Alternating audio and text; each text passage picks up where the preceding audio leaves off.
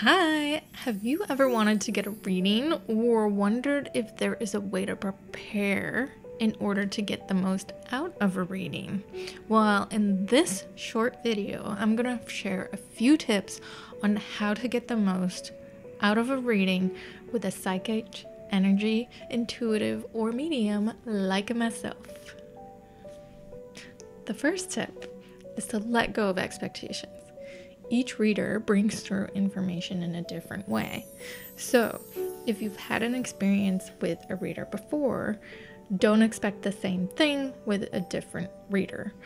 Also, Spirit always tells you what you need to know, not what you want to know. So, if you walk into a reading with an expectation of what will come through, who it will come through from, and what the message will be, then it's very likely that you're limiting the magic for yourself and likely will be disappointed.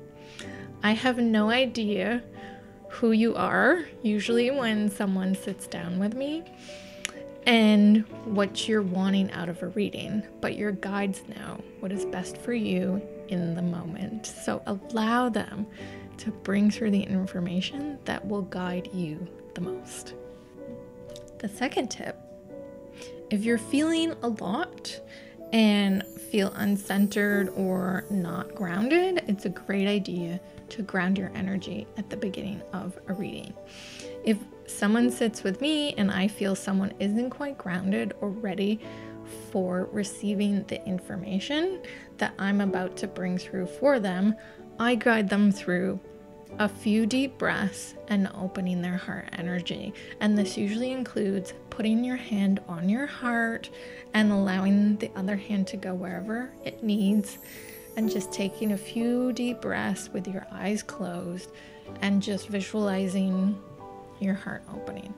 This helps to feel more grounded and in the moment, and allows you to receive the messages, the healing, the closure, and everything that comes with connecting with your angels, your guides, your loved ones, and spirit. Tip number 3 is to keep that energy open when it is open. I get the most amazing information for people when they're open to the possibility of it all. And you don't have to understand or fully believe in what I do as a reader, but if you are closed, if you are a skeptic and want to prove it doesn't work, guess what? So it is. I get nothing. Your energy in that case will block access to your field and spirit team. Energy from fear or anxiety of what you might hear also blocks some of that connection.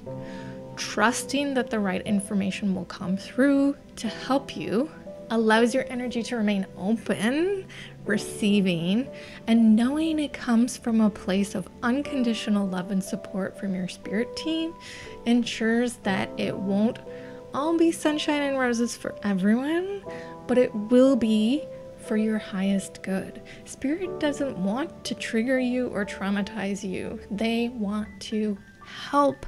They're always there nudging us along, hoping to put us on that highest path that we deserve to be on. I hope you enjoyed these tips on getting a reading. If you have more questions, drop them in the comments below and I'll respond in other videos.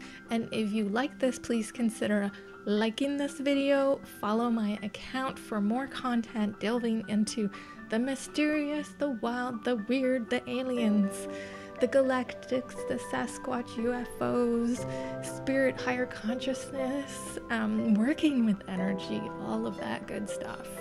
So until next time.